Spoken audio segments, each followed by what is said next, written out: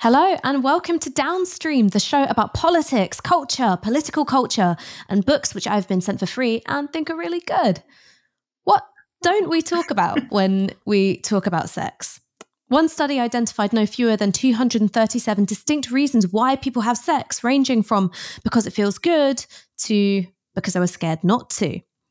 And in the wake of the Me Too movement, a genre of infographics and educational social media posts emerged comparing sex to sandwiches and cups of tea, all to illustrate the importance of not forcing anyone to have it. But what about the different kinds of consent? Enthusiastic, informed, anxious, strategic, or conditional? And what are the limitations of positioning consent as the only thing which differentiates good sex and bad sex? So to discuss just this, I am really pleased to welcome Rachel Thompson, journalist and author of the new book, Rough, How Violence Found Its Way into the Bedroom and What We Can Do About It. Rachel, thank you so much for joining us. Oh my God, thank you for having me. This is an honor. I mean, I've got to say, my experience of reading this book was to read it, identify loads with it, and then just sort of march around going, I have loads of thoughts about sex now, and I want to talk about it. That makes me so happy. I mean, obviously, the circumstances around the book, obviously I'm not happy about, the patriarchy and all of the terrible things that, go on within, that. But I am glad that you liked my book. That makes me happy in a very superficial and self-involved way. Validation is happening for me. I know, I crave it. Well, I was hoping maybe the place where we could start would be, there seems to be this theme that what the book is trying to do is give words and shape and content to all the things that don't normally have words or are unspoken or don't fit the predetermined scripts that we have for understanding what sex is or what rape is. So I was wondering if you could maybe talk a bit about that. Yeah, I think, we say so often just words, knowledge is power and, words are so important. Language is so important when it comes to describing our lived experiences. But I felt, particularly in the Me Too movement, when we were talking about the Aziz Ansari allegations, and we kind of roved into uncomfortable territory for a lot of people because these weren't what you could say, you could describe as kind of clear-cut violations. People weren't sure what to do with these uncomfortable experiences that didn't fit into this almost like binary of violence and non-violence. And I think, people didn't know how to respond to those allegations. And I think there was obviously problems in terms of the reporting. I just found it very interesting that everybody just kind of shut down the conversation before we could even delve into that uncomfortable place because they just didn't have the words to talk about what was going on here. And they didn't, people were like, it's a grey area. But even the term grey area is so loaded and it's sounds almost like it's kind of invalidating whatever's being described. So I think we really kind of walked into this territory of like, it's nebulous, it's uncomfortable. We can't call it assault, we can't call it rape. And because it's not clear cut, therefore, we just push it away, we put it away in a drawer and we think, too complicated, too hard, don't know what to do with it. But I think for anyone who had ever had a sexual experience that, they came away thinking, well, I wasn't raped, but ... and they didn't have words that, could come after that ellipsis, I think that the kind of the way that conversation was shut down, the way that people didn't want to engage with it, I think felt really like a missed opportunity. And I think I was just kind of left thinking, I don't know what to do if we're not able or ready right now in this Me Too movement to talk about things that are a little bit more complicated, are a little more hard to define, then, I think that can be incredibly invalidating for so many people who either don't categorize their experience as sexual violence or don't yet, haven't quite come to terms with what happened. And so I felt that there needed to be a kind of space. I don't want to say like, I want to hold space. I'm holding space for. I'm holding space with my book deal. Exactly. I wanted to kind of just sit in that grey area and sit in that, discomfort and just think, okay, well, what's actually going on in this little spot where we don't have language, and like, what are all those reasons for that lack of language? And it turns out, there's quite a few reasons. There's lots of things that feed into that.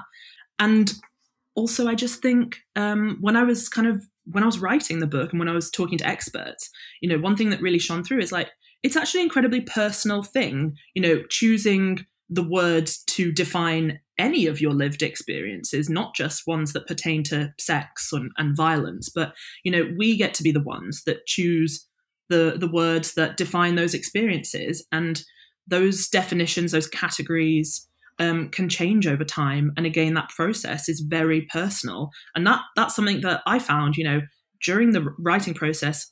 I started out thinking, yeah, this thing that happened to me was grey. It was a grey area. It wasn't sexual violence. I even would tell myself this narrative of like, I'm very lucky. But then over time, as I started to research, I was like, there was a kind of slow coming to terms, but also coming to find language that to describe these things. And I found that interesting.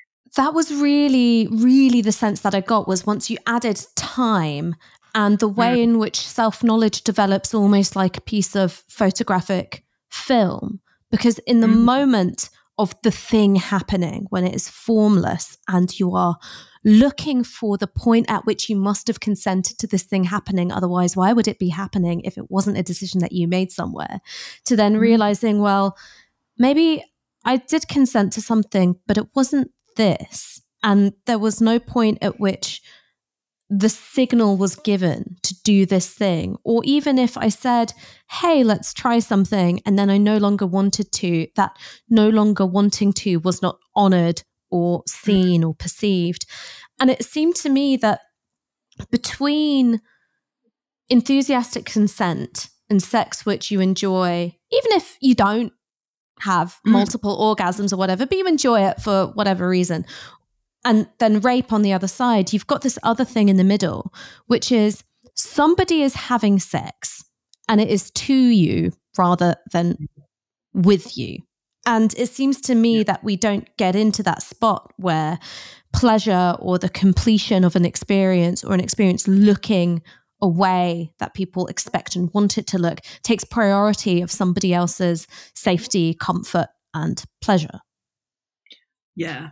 I find this so interesting. I think it's, we're only really starting, I think, to talk about this, what academics actually just refer to as unwanted sex. And unwanted sex, you have, it's a spectrum, I suppose, where you have the unwanted sex that takes place within relationships and can happen in a kind of loving context. You have sex even though you're kind of not really in the mood, or you have a headache, you feel kind of bloated, whatever, but you're like, I love this person. Usually I love having sex with them. I'll just, I just want them to know that I love them. I want them to know that I find them desirable. So, there's that. And I feel like that's different to looking at it from a kind of, when we look at the power dynamics, we look at the way that, a person's socioeconomic status, their gender, their, just their kind of like migration status, their, whether they are in a precarious situation in life, these factors, these conditions can all, have a role in a decision-making process. And this, you mentioned in your introduction, strategic consent. And this is something that when I was speaking to an academic, she coined the term, Lena Bei-Chung. She's the academic that coined this term. And it's essentially, basically consenting to sex because it's the safest option for you in that moment in time. And that means that you're not consenting because you desire that person. You're consenting because the worse, like the opposite is worse, the alternative is worse, because you feel like if you say no, then you would be even more like at risk. And so that is something I just feel is really missing in a lot of conversations when we talk about sex and sexual violence. And it is kind of this, you could call it a gray area because, yeah, okay, they consented. But I think what Lena Bei-Chung said is we need to ask the question of like, yes, she consented, but why? And I think all too often the conversations surrounding consent, I mean, like obviously these kind of bad faith conversations that happen online where, say, some high profile celebrity, there's allegations made against them, and people then begin this kind of public discourse of dissecting the description of the events and saying, well, she consented, or, well, she said yes, didn't she? And that's the kind of, I find that really problematic, that we are so willing to accept, we're so willing to just accept the yes and not question why, not question the circumstances that led up to that yes.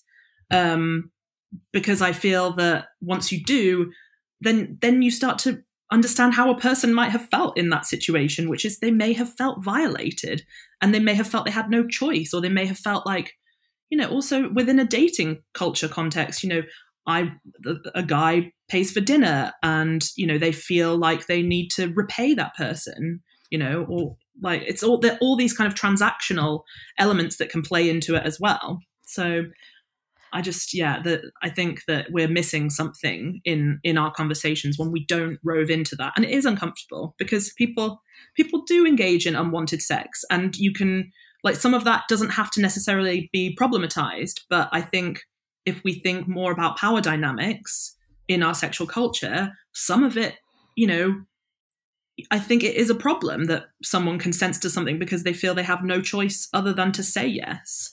I mean, I guess one of the things I wanted to talk about next was non-consensual or non-negotiated sex acts in which you have consented to have some kind of sex with someone, whether that is penetrative sex or being naked and touching, or in my case, just talking about barbecue. That's the hottest thing for me.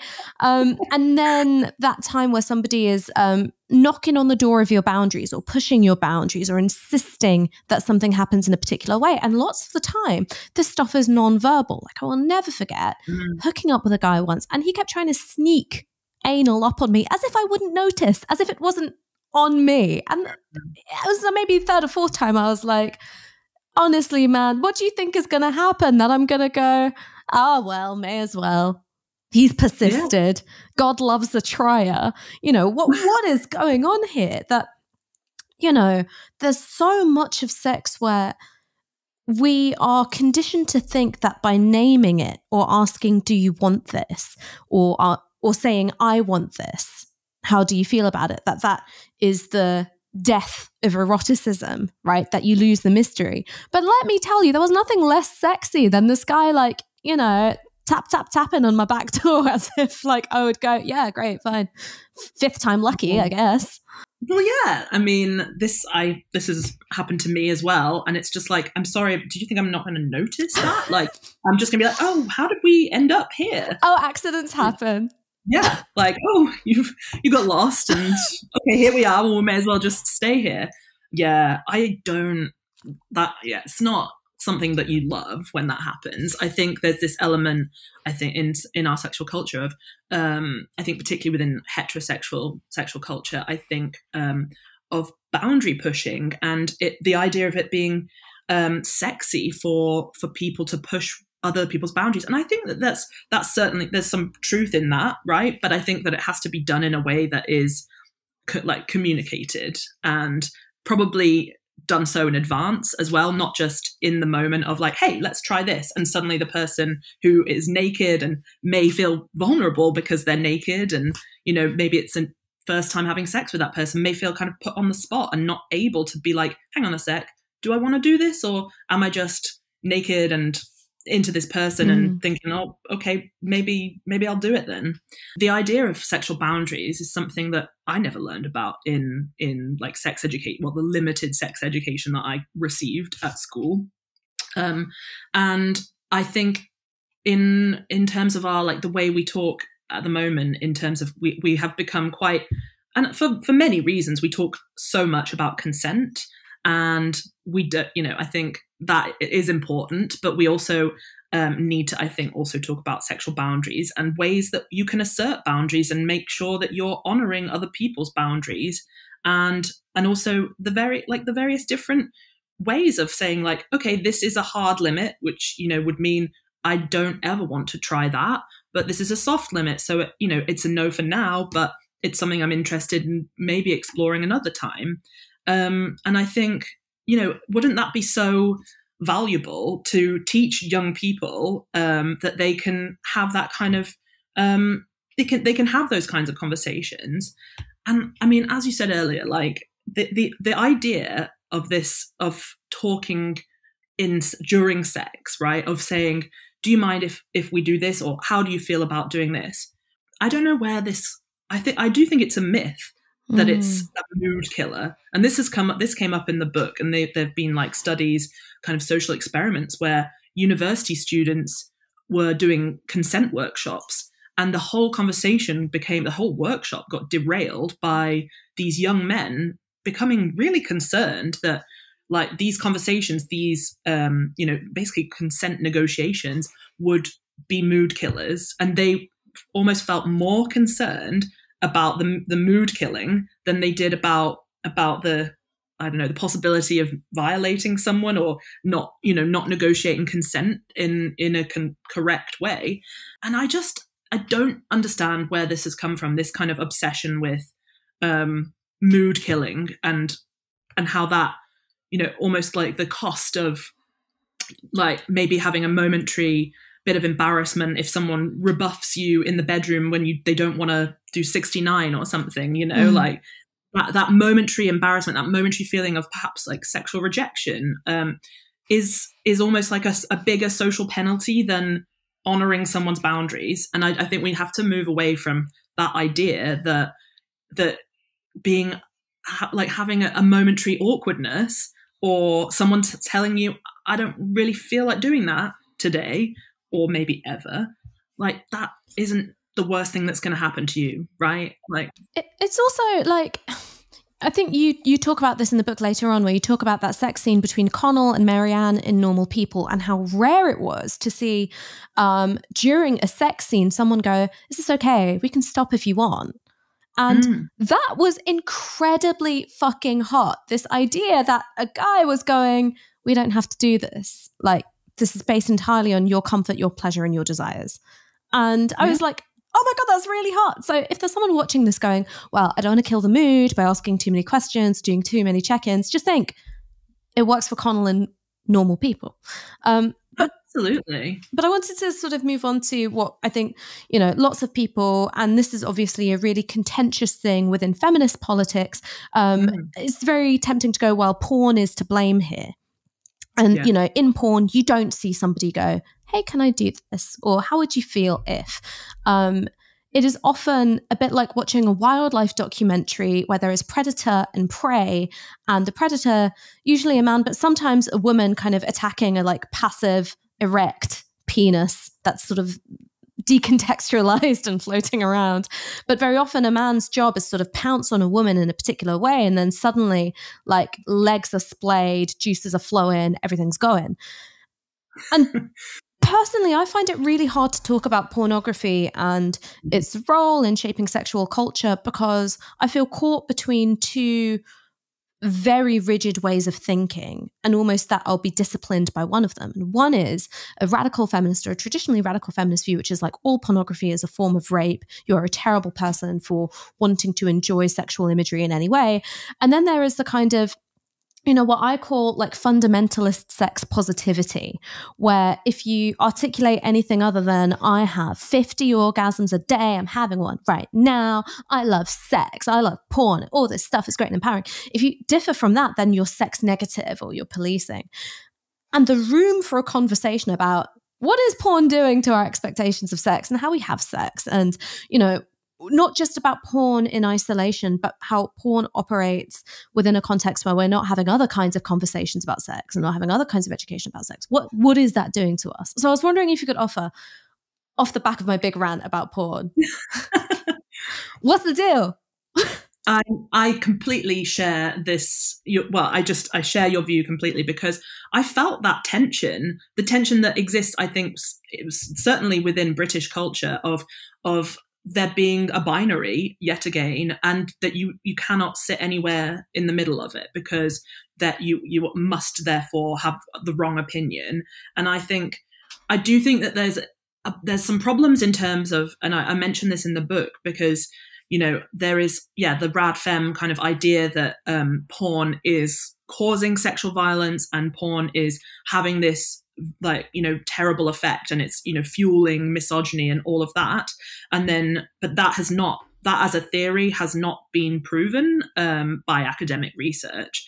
But you do see lots of studies that appear that try to prove this, but they all have methodological issues, and they very often will prove an association, not a causal link. And sometimes through, irresponsible media reporting, that association is framed as direct cause when in fact it's different. And I think that basically it's really hard in this country to have a conversation where we can critique or have some kind of critical conversation and analyze the tropes and the misinformation that exists within mainstream porn. I think that it's possible to say, I don't want porn to, I don't want our access to porn to be limited in any way. I don't want to feed into that culture, the kind of anti-porn brigade of wanting to just, change our legislate our desires basically, and, just remove everyone's access from, to pornography. And I think that in our desire to not feed into that conversation, we then, I have seen a lot of people kind of almost, they're just so reluctant to be in any way critical of porn or to even delve into some of the more problematic aspects of it, because they're so worried that they'll be perceived as wanting to ban porn, basically. And I just think it's a real shame that we aren't able to speak a bit more freely, basically, without that fear. Well, in the spirit of speaking freely, maybe I could invite you to talk a bit about what you see porn doing in terms of sexual culture. The floor is yours to articulate the nuance that you can't do anywhere else. Well, yeah, I think basically there are I think within mainstream porn, there are issues with tropes and there are issues with misinformation and things being presented as, like choking, for instance, that being presented as something that everybody wants to do. And I'm not trying to create this idea of normativity within sexuality, but, I think that there are certain sex acts that within mainstream porn are now presented as very common and done, all the time in people's bedrooms, when in fact that's not the reality. And again, I think in terms of BDSM acts, I think there is an issue with misinformation being disseminated on mainstream, the kind of tube porn sites, because there's no consent negotiation. Consent boundaries are, a huge part of that community and the way they practice. And that doesn't come through. And I get why it doesn't come through. And that's because porn is obviously entertainment. It's not education, right? And it is just serving up fantasies. So of course, it's not going to be responsible because it's not thinking of itself as a training resource, or it's not thinking what are the kids going to think? They're not thinking about it like that. So I think that I do think that there are issues in that respect. I think that there is misinformation and that there are problematic tropes. I think, from a racial perspective, I think that there are kind of, just as you say, just misogynistic presentations of that sexual dynamic. There are also really problematic racist tropes that are rooted in, colonization and things like that I think we should be able to dissect and just call out and think, maybe when people watch that, it's hard to say perhaps because we don't honestly have enough academic research that we can trust on this topic. It's hard to know if people who watch it already have those views, already have some kind of bias, and perhaps watching it feeds into that, But if people, if a white boy at a boarding school who's never maybe ever met a black girl before, if that's his first sexual, interaction with, if by watching porn, he sees this kind of racist trope on his screen unfolding and he just thinks, oh, right, that's how you, if you want to have sex with black women in the future, that's how you treat them. And they're fine with that, and I think that that's a problem in itself as well. So If that is that making sense? Yeah, it does. It does. I suppose what I'm saying is, do you think that maybe there is a certain desire to go, well, there's, you know, a correlation but not causation, and that's not been proved? Do you think that maybe that just simply reflects a certain amount of squeamishness of going, we don't want to violate the liberal principle of saying, well, do what you want as long as it doesn't hurt anyone? But actually, we would apply a lot more criticism to any other part of our culture where the main way in which women of color were being presented was as like animalistic, malevolent sluts. Do you know what I mean? Like, we would do that if that was on ITV. So the minute when it's on Pornhub, why do we suddenly back off from following that train of thought in terms of, well, what is this doing to people's expectations? Simply because it's in sex now, and then we kind of can't judge. Do you think that essentially we're being held hostage by our own unwillingness to judge? I completely agree. I feel that tension within me, you know, and I felt it when I was writing the book, because you're kind of damned if you do and damned if you don't. Like, I absolutely would not want any of my arguments in the book to be misconstrued as that wanting to, you know, limit our society's access to porn. But at the same time, like, should we be talking more about the really problematic and dehumanizing tropes that do exist? Absolutely. And there's just no critical framework for that. Like, there's no way that I don't think that there's a way, certainly in the UK, where people feel at ease. I think they feel very hamstrung by the rad femme kind of ideology that has kind of become quite dominant, and I think it has been, you know, fueled by, again, like irresponsible media coverage and things like that. So yeah, I do think there's a fear. I mean, I feel it, and I don't know what to do about that, basically. I mean, I feel the same way. I mean, one of the things I wanted to maybe talk about is the way in which porn has changed the practice of how people have sex, and not because it has awakened a desire within them, but that's because people go, oh, that's what I'm meant to do. And there are two examples that you give in relation to that. One is, you know, slapping and spanking. And I remember, you know, like, facial slapping not really being a big thing in porn, and then suddenly it was everywhere, and I'd be like watching something, like just about to have, you know, kind of like lazy half-hearted wank, which is my favorite kind, and then suddenly I was like, oh wow, he's just hit her in the face. I don't want that. That's killed the I'm gonna go read some Quran and think about what I've done, because I don't want to see that. Like, you know, and then choking being the other example. And what was incredible was reading the book, there were so many instances where, you know, choking became part of a couple's regular sex life. Mm-hmm. After a certain point, the woman turns around and goes, actually, I don't like this. Or the man goes, I don't know why you're into this. And both of them realize neither of us enjoy this thing we're doing. Yeah.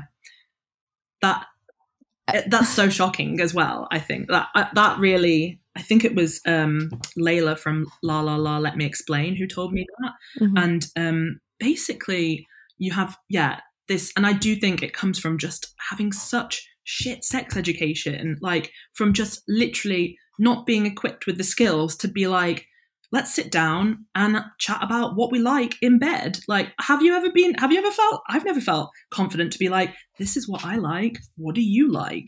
And maybe I'm just too British for that, you know?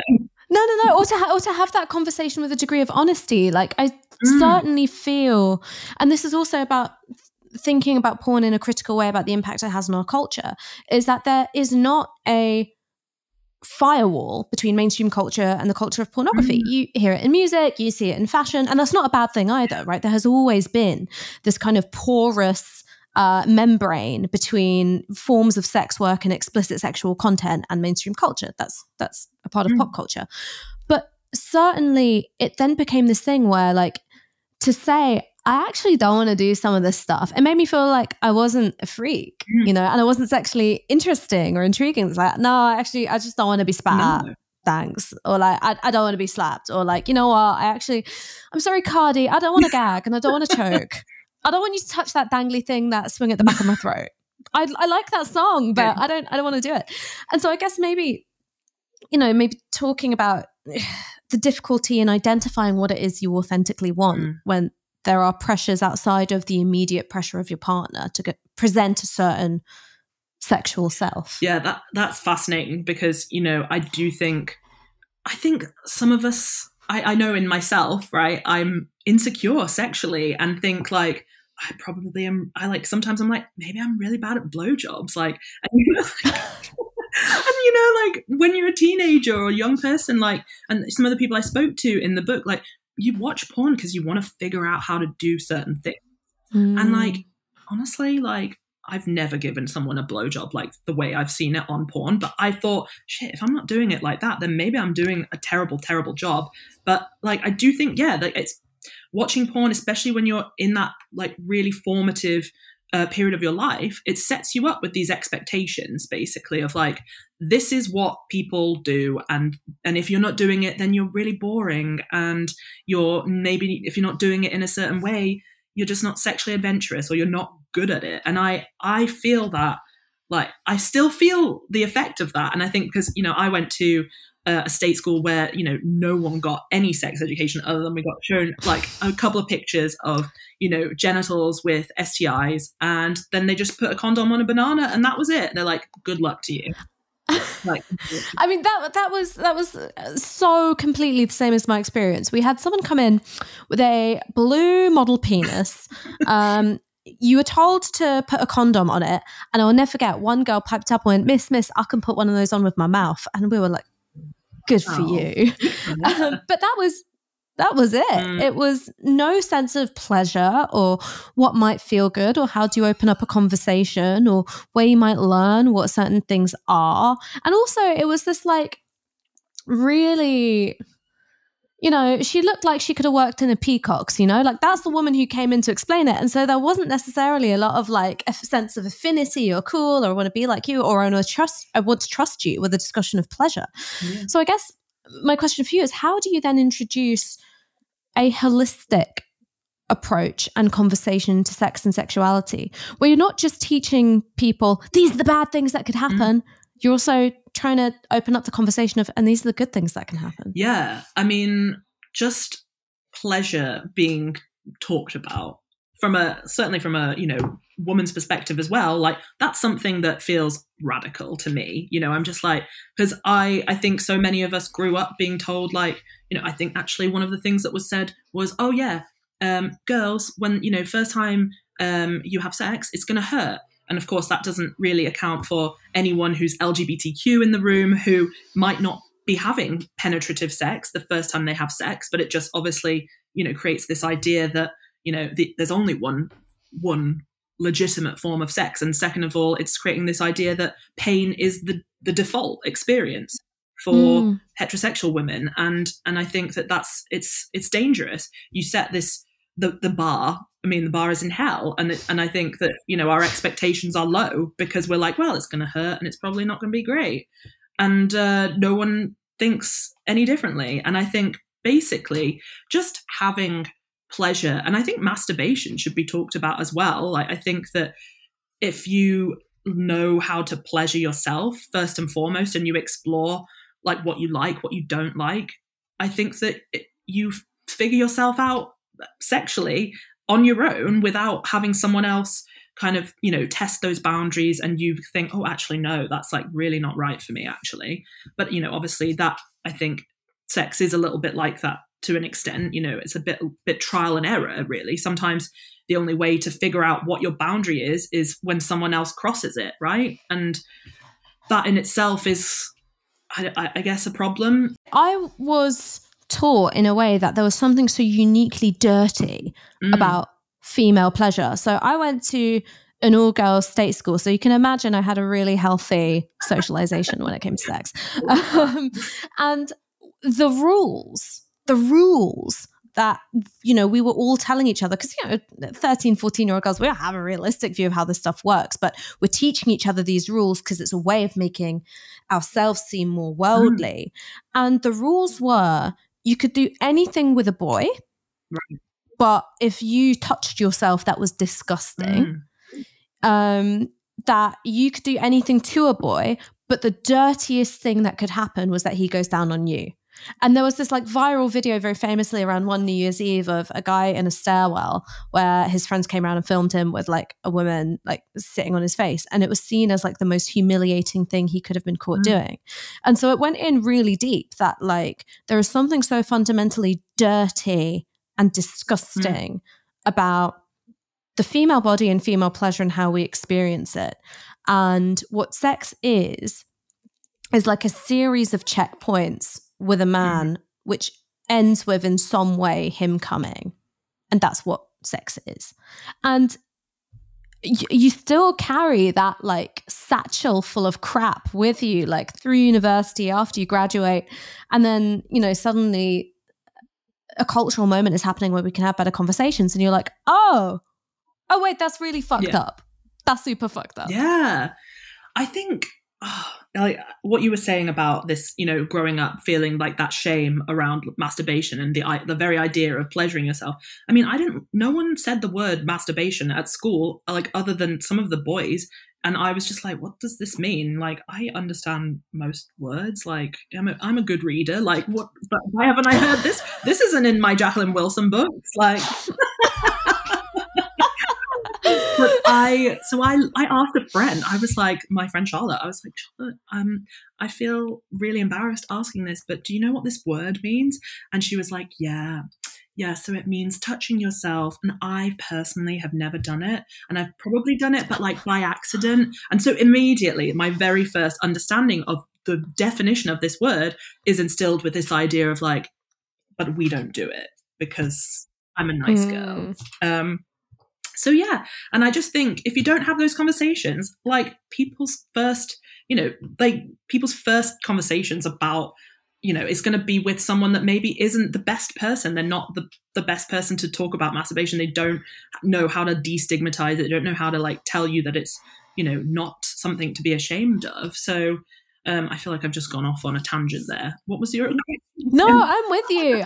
Listen, Wanking Defense League, me and you. Yeah, like... exactly. No, but you're so right about the checklist of like, you know, there's certain boxes to just tick off in order to just get the sex, right? You know, and it's, I just think that those narratives, like we have this hierarchy in our minds. And I think that it comes, I think it does probably come from having sex education, like probably like that's, you know, not talking about other forms of sex other than penis and vagina sex. And that creates this idea that you've got the hierarchy and that you do, you know, like hand jobs, fingering, then blowjob, he goes down on you. And then eventually penis and vagina sex. That's the narrative. And if you don't, you know, tick off all those boxes, then you haven't, you know, done it in a fulfilling way. And if you don't do penis and vagina sex, then it's not valid sex. And I think that is so problematic for you know, when we talk about sex, it's, you know, it completely erases the LGBTQ community's experience of sex. And I just think that this, yeah, like why do we need to put penis and vagina like sex at this pinnacle of like, this is the gold standard, this is what you're working towards? Honestly, is that what's going to make us come? Like, not always. I also think the pressure that puts on cisgender heterosexual men is enormous. So the stigma around, you know, erectile dysfunction, or, you know, the fear of not being able to perform, particularly if it's like a first date or a hookup and you don't have that basis of like mutual understanding and latitude and kind of shared vulnerability there. Like, I guess maybe this is my last question, which is, do you think that sex as it is enjoyable for men, considering how they're socialized into it? I mean, I obviously don't want to speak on behalf of men. I'm sure they probably don't want me to be their spokesperson, but I would say that just as women suffer under the patriarchy because of all of these gender roles, men also, there's, you know, the like virility myth. There's the idea within the context of unwanted sex, which we were talking about earlier. You know, there's a gender role that, you know, men should consent to all sex. Like, all men are, you know, this idea that men are horny all the time and want sex all the time, and therefore, you know, if they don't say yes to a sexual offer than maybe their masculinity or aversion. Yeah, they're kind of a cuck. Like, if they're not up for it all the time the same way you are, and it's got to be the most like pneumatic version of it, then their masculinity is questionable. Yeah, and I think that, you know, I obviously looked a lot at kind of just gender roles and how they influence, you know, the reasons why we enter sexual situations that we don't want. And I think that we should be able to talk about the fact that, you know, men also enter into these, you know, sexual situations that they don't want to have, and they feel pressured by ideas surrounding masculinity and what it means to be a real man. And I think people should start to interrogate that as well, because that's a pressure that exists. And, you know, it doesn't necessarily happen in all male sexual experiences, but, you know, I'm sure that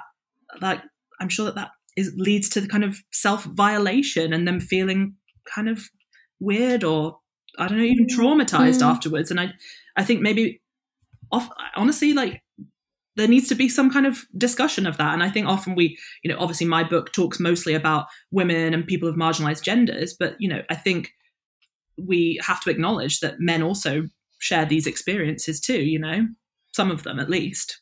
Well, I think maybe the thing that I took from the book the most is that a lot of this starts with self-knowledge, and not sound like a massive hippie, but tuning into yourself, your desires and your boundaries a lot better. And if you need help doing that, buy this book by my friend Rachel Thompson. It's really good. Thank you. And there's so much in here that, like I said, I really strongly identified with. And there's so much which then reminded me of things other people have said to me. And I think that that's the mark of a great book, where the humanity is just oozing from it, like a weird secretion.